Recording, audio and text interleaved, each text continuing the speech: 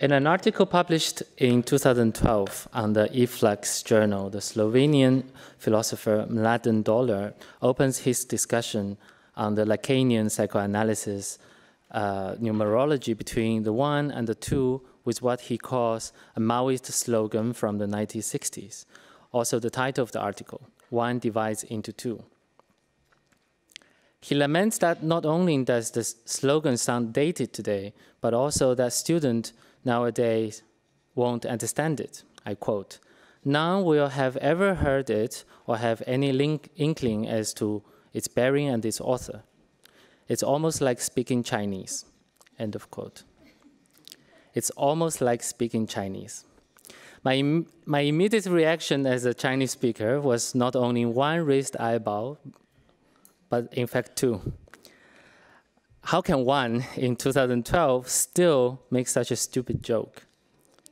In the same paragraph, the author invokes an infamous debate of the early Communist Party of China while using an age-old colonial trope of the inscrutable Chinese as its comic relief.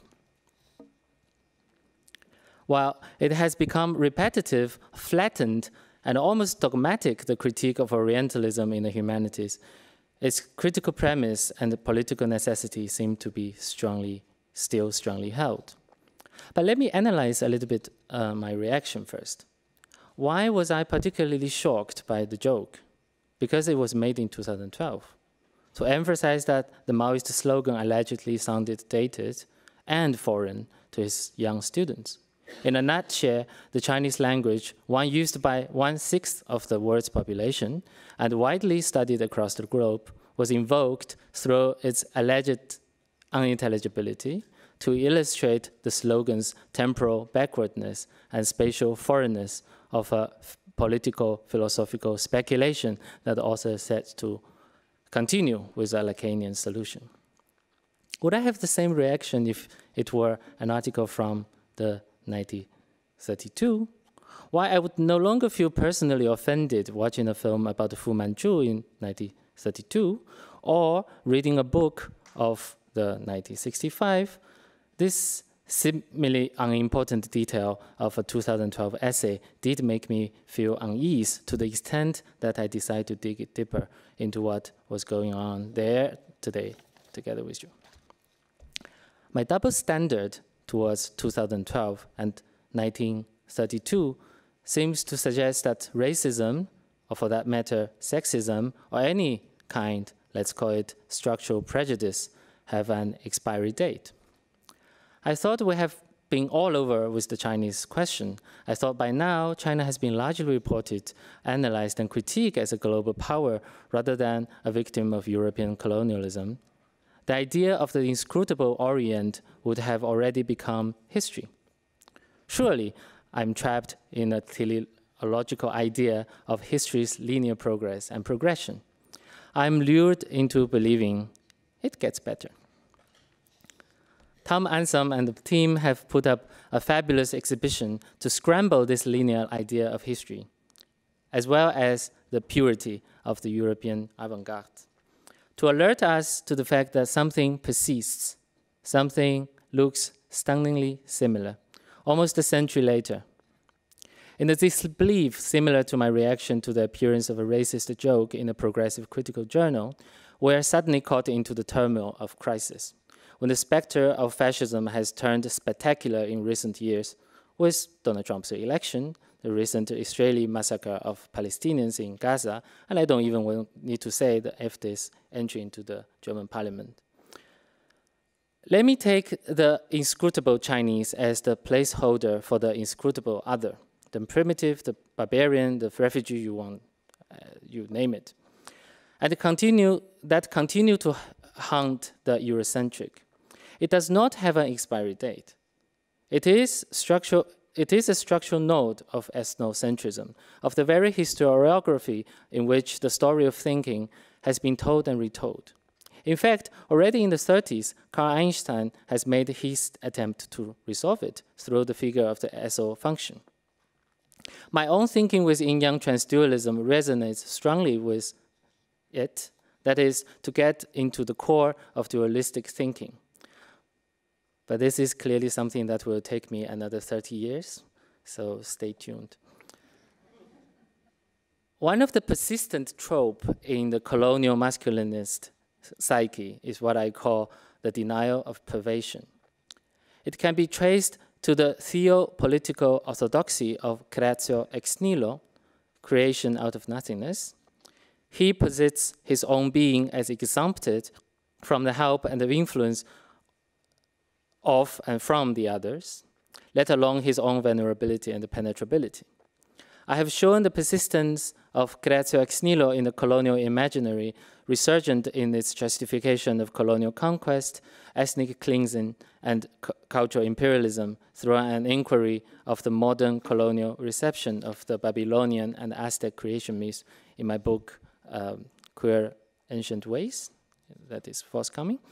The project resonates very much with the spirit of the 1930s, to my great surprise, almost a kind of anachronistic, mystical encounter. And I also saw a title in the vitrine, L'Expérience Mythique. I saw at the very beginning of the exhibition, as in section A, all the themes I touched upon in Queer Ancient Ways are sitting next to each other. The Aztec, the Mexico, the Babylonian, and Chinese. When Tom called me to participate in this marvelous event to talk about transdualism, a concept I've recently developed through a decolonial and de-straightened reading of Yinyang, I was wondering why. I'm no historian of art, much less of Karl Einstein. My doubts seemed unnecessary after seeing the exhibition. The decolonial queer methodology I've developed in the past few years since my first book resonates strongly with the concerns and methods of the 30s. It looks into ancient arts, literature, and philosophies, and the even older primordial time immemorial these images and texts invoke, and takes them as theoretical resources for rethinking contemporary questions of gender sexuality, cosmopolitan entanglement, and the political emancipation. I start to look at some instance when Yinyang, the focal point of my theorization of transdualism, appear in European intellectual history. Two very important works on Chinese philosophy appeared around precisely the period of 1930. German theologian and sinologist Richard Wilhelm's translation of Chinese philosophy's Canon of Canon appeared in 1924 as Yinyang, das Spur der Wanderungen, and the French sociologist Marcel Carnet's 1934 monograph La Pensée Chinoise. Shall we categorize them in the same endeavor to look at the Neolithic childhood is a question that I will leave for our historians to answer. My task today is first to introduce the Yinyang transdualism, and then we will look at specifically how Yinyang transdualism posits a critique of the logic of either or, spatially, and successionism temporally, in the context of contemporary debate around the so-called post-colonial totality. And at the last bit of the talk, we will briefly fly back to the 30s and revisit the deasing trafficking of ideas across the globe as a dissented historiography of privation. Now, let us ask a question regarding Yinyang. What is Yinyang? Shorthanded explanation often goes to explain yin and yang as woman and man, and all the other dualistic pairs, such as the one from Jacques Lacan's séminaire. Je ne parle pas du yin et du yang, comme tout le monde, vous savez cela, le mâle et le femelle, the male and the female. Mladen Dolar quoted earlier, although seems Chinese to be incomprehensible, nevertheless spent a long paragraph explaining yin-yang as, I quote, two and only two poles of masculine and feminine, end of quote. He concludes from the Taoist symbol, a strong thesis, I quote, there is a relation, there is a sexual relation. Every relation is sexual, end of quote. If you are familiar with Lacanian psychoanalysis, this sentence would sound familiar, as Lacan has famously said the opposite, il n'y a pas de rapport sexuel.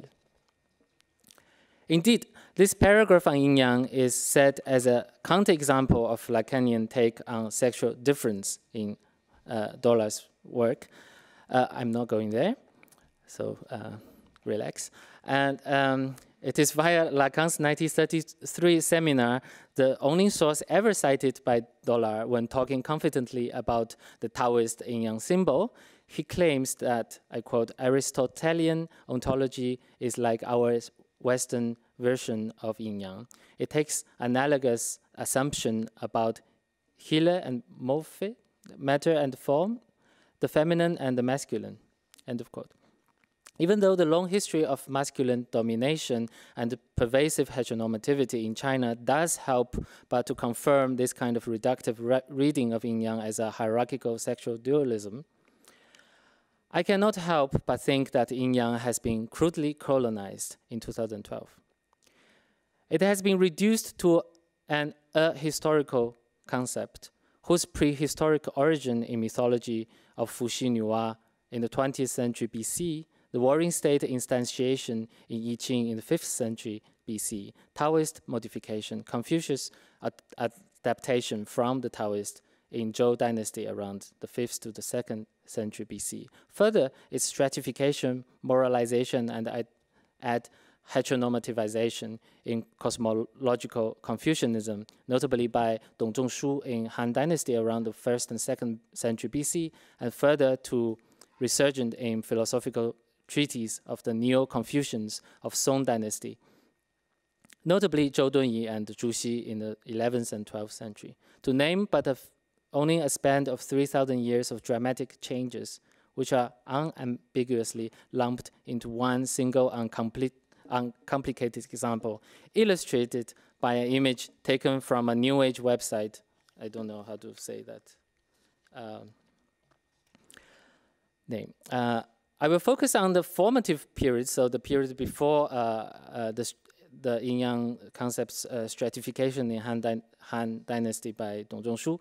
So the short capitulation yin and yang, or more yin-yang written together, showing an unconventional order of words, perhaps already hints at something different. The masculine habit of appearing first is at least reversed on the lexical level. Since one would never say yang yin or yang and yin, one might at least pause for a moment before running into saying yin-yang, turning yin-yang into another symbol of the myth of a cross-cultural, universal, and a historical patriarchy. Etymologically, yin means the northern shadow side of the mountain, and yang the southern side.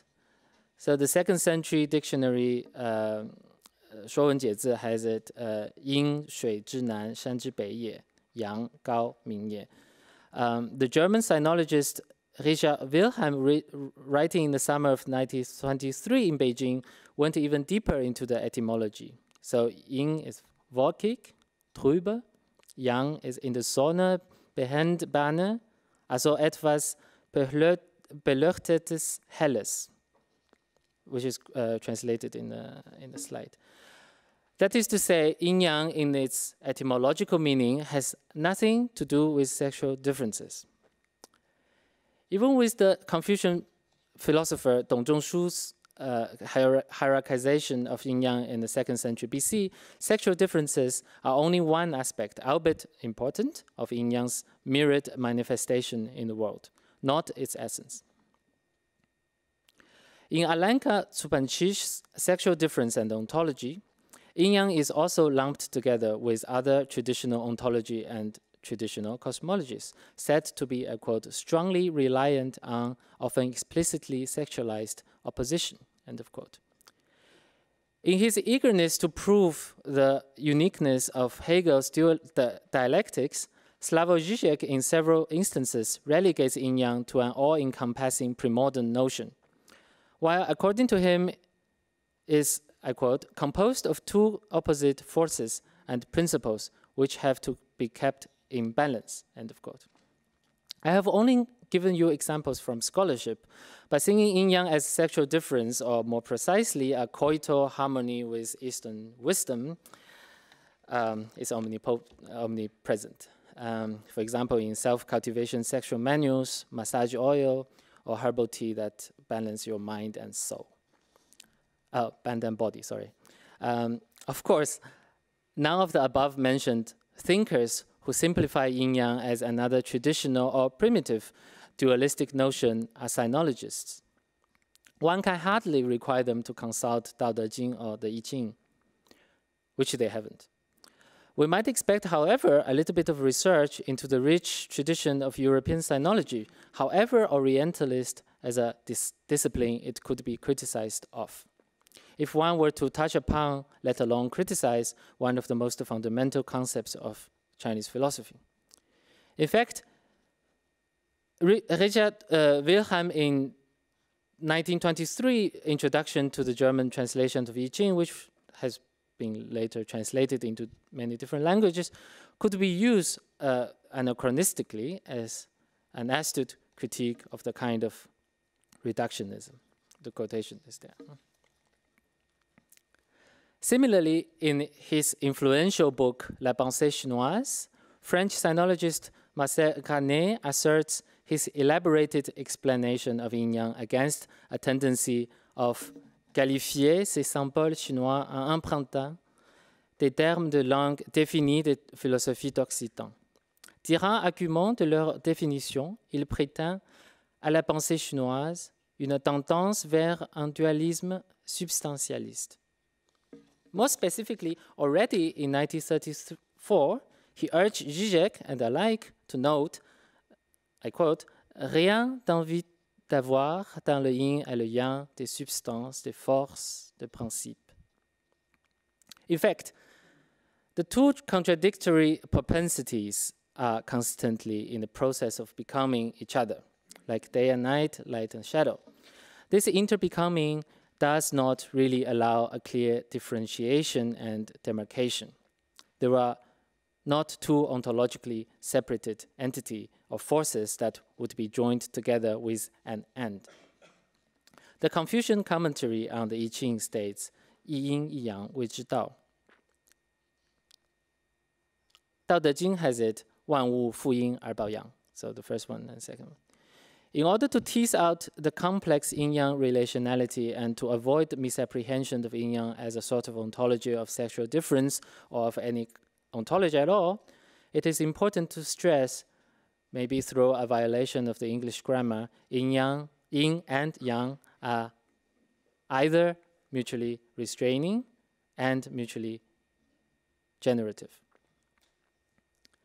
As it is stated in the beginning of Dao De Jing, 此两者同出而异名. These two, they come from the same place but bear different names. What's more, these two are a process with 4 stages in accordance with the seasonal changes of spring, summer, autumn, winter. Huangdi Neijing, or the Yellow Empress, in a canon, or more specifically in the Treaty of the Cold Injury by Zhang Zhongjing, elaborates in details. So you see all the 6 stages of yin-yang. We could summarize dualistic thinking spatially in terms of either or, and temporally in terms of secessionism, before and after. The production of turns, the linguistic turn, the visual turn, the affective turn, the ecological turn, the ontological turn, and the decolonial turn. Transdualism attempts to critique dualism without reproducing a dualistic model of either or, one that pretends to move beyond, to overcome, or to overthrow dualism, but always locked in a temporal successionism within a similarly linear Euro-American-centric genealogy. I want to use transdualism as a critique that moves below the logic of successionist either-or, and may be captured with the pairing either and. Either marks the distinct identities, qualities, and tendencies in time and space, and marks their dependency and entanglement, their propensity for running into and becoming each other, which therefore renders the distinct identities frangible and evanescent. Carnet elaborates his theory that yin-yang points to aspects, or what he calls emblem, rather than forces or principles, through an attention to the entanglement of time and space by rendering the Confucian commentary of the I Ching, 一阴一阳谓之道, as un temps yin, un temps yang, and at the same time un côté yin, un côté yang. C'est là le Tao. He contends rightly that to understand these time-space entanglement, one needs to remember, I quote, ce mot, ce Tao, signale une notion apparentée aux idées de yi, mutation, de bien, changement cyclique, de tong, interpénétration mutuelle. End of quote. Yi is part of the title of I Ching, the same difference interbecoming of Yinyang and the unchanging, changing Tao has been explored in the title itself. I Ching so can be more accurately translated as the unchangeable script of changeability and non-changing. Trans in transdualism primarily follows the multiple meaning of Yi, so the connoting effortless, or what François Julien would call it, transformation silencieuse, the silent transformation, changeability, and invariability. What remains less elaborated, but more intriguing and important aspect for which I bring Yinyang transdualism to our discussion today here is the idea of tong, translated by Carnet as mutual interpenetration. The notion of tong is passive and active, penetrating and pervading. In fact, it is an ideal status of things. As the saying goes, when one is tong, when one is unblocked, one does not feel pain. When one feels pain, it is because one is blocked. Now, let me step into some hot polemics that I don't necessarily want to be involved, but since it is an excellent example of how the denial of pervasion, of obstruction, or shall we simply call it Fortress Europe, look like, and how transdualism or SO function, for that matter, would tell us a history and therefore future otherwise. So I would step into it for a moment. And in the past days, I was thinking that it's also a kind of easy target. But anyway, let's see it.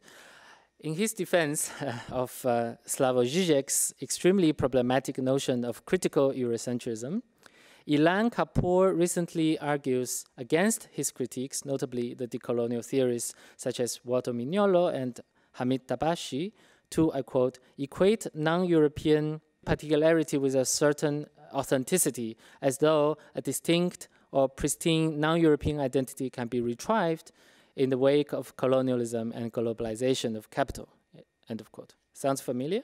Yes, there's nothing outside of Euro modernity.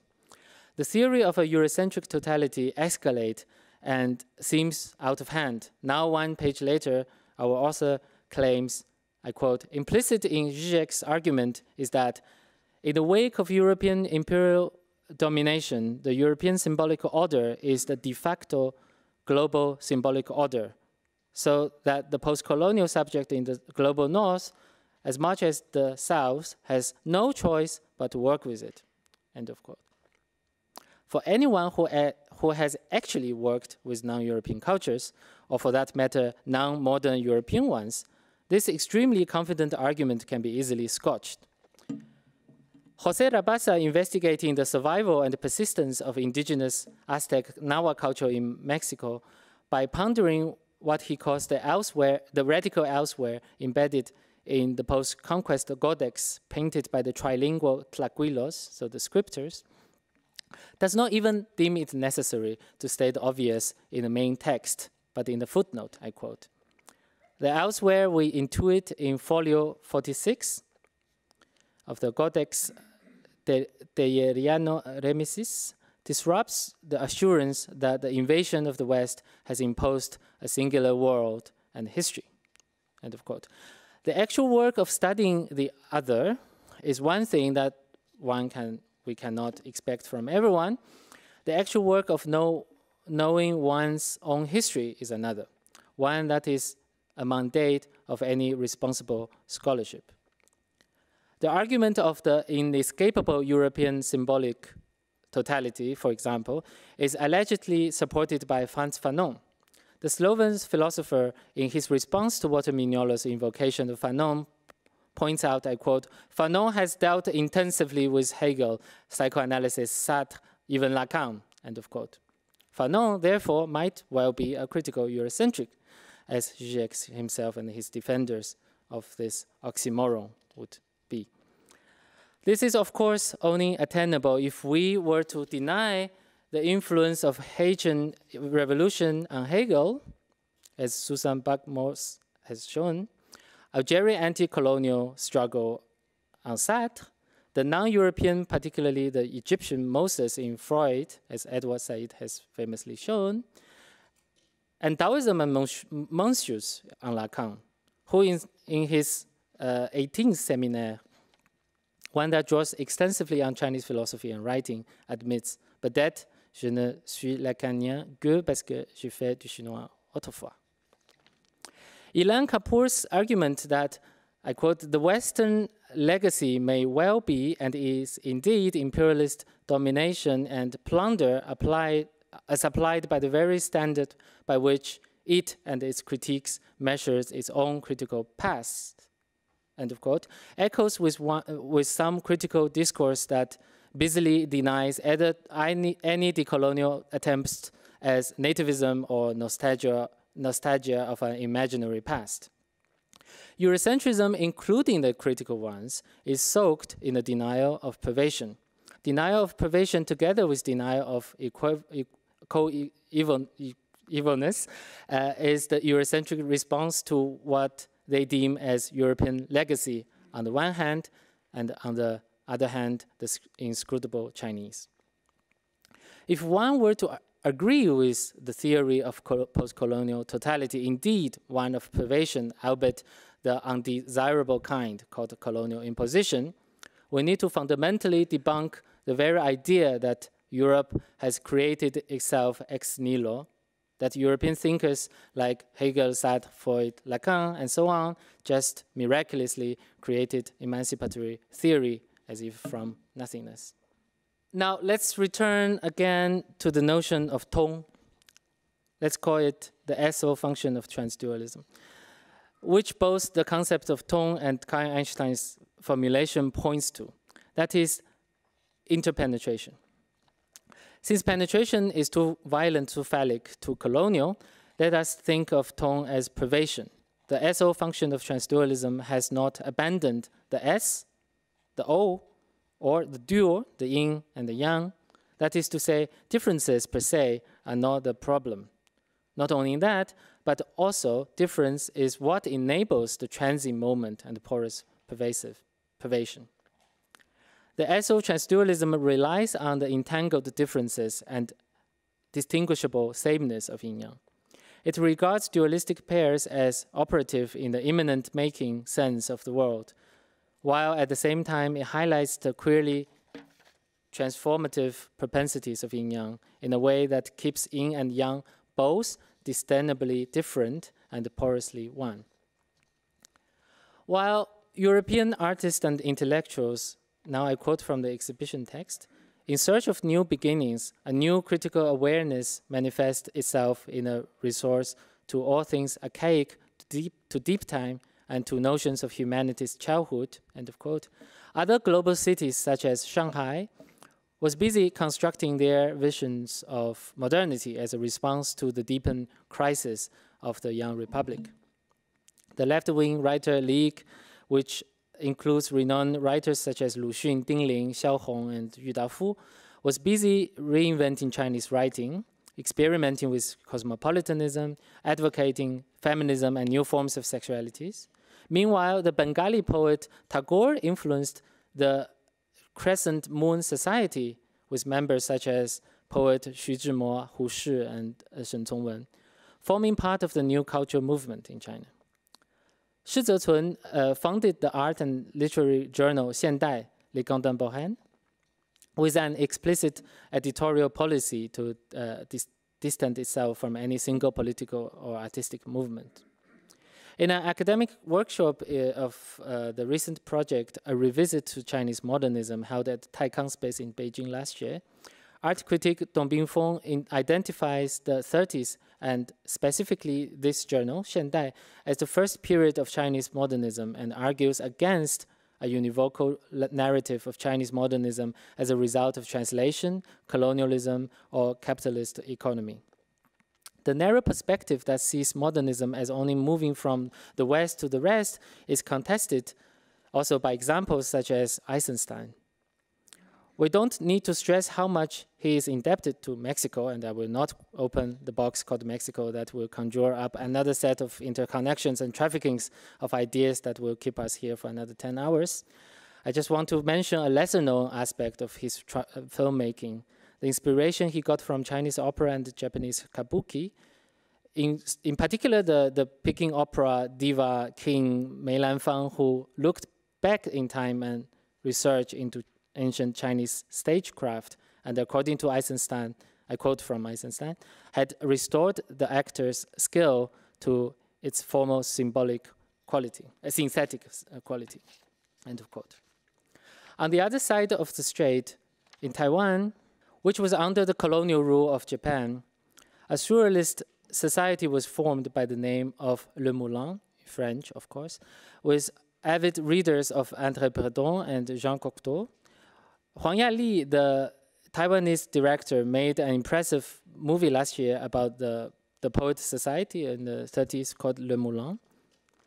Huang answered the question of why surrealism. The translation is there.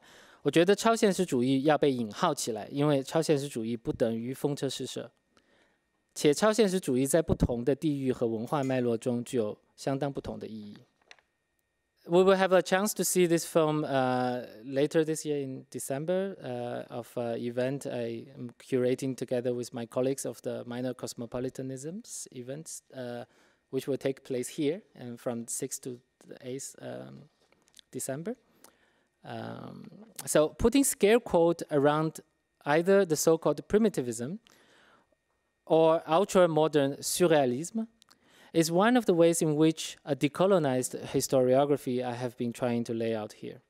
The anxious, crisis-ridden, yet exciting, widely circulating, global, cosmopolitan, and trans-historical nature of the avant-garde, from Tokyo to Taipei, Mexico City to Moscow, to Paris to Shanghai, in the 1930s reflects nothing but the messiness of any cultural formation.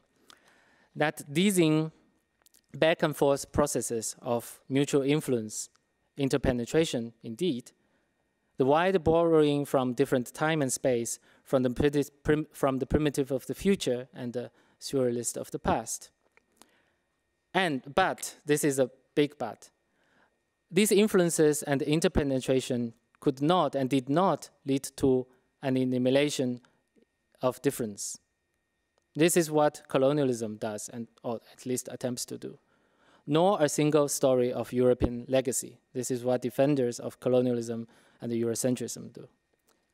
Nor a global village of homogenized consumers. This is why neoliberalism is fast in teaching Chinese wisdom in business schools, including the repeatedly reminding phrase to managers to be that crisis in Chinese means both crisis and opportunity.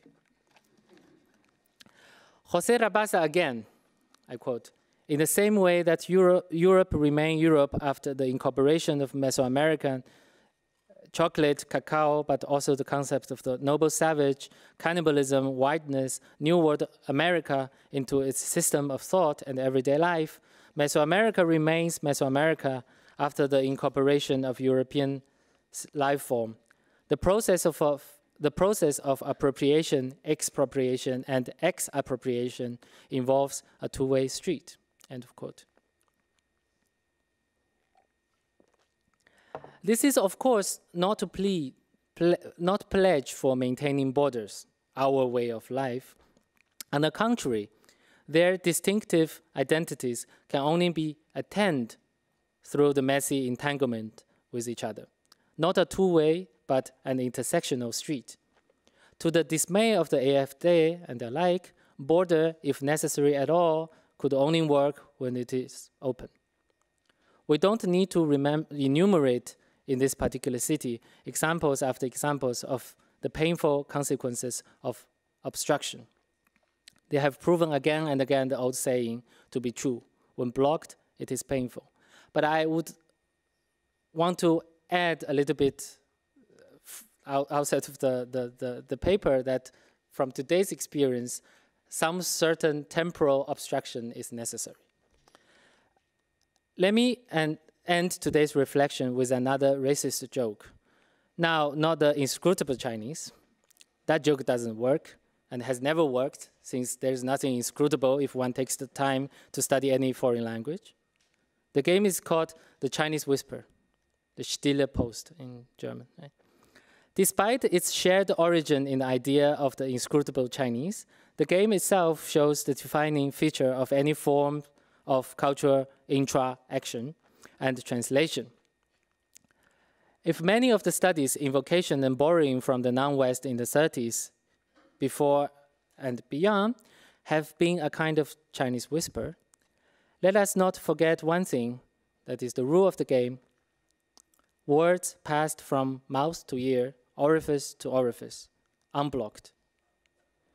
Yinyang, the unchangeable script of the changing, reads the great stability, also translated as the great harmony, hexagram Tai, as heaven and earth interact perfectly and the myriad things communicate without obstacle.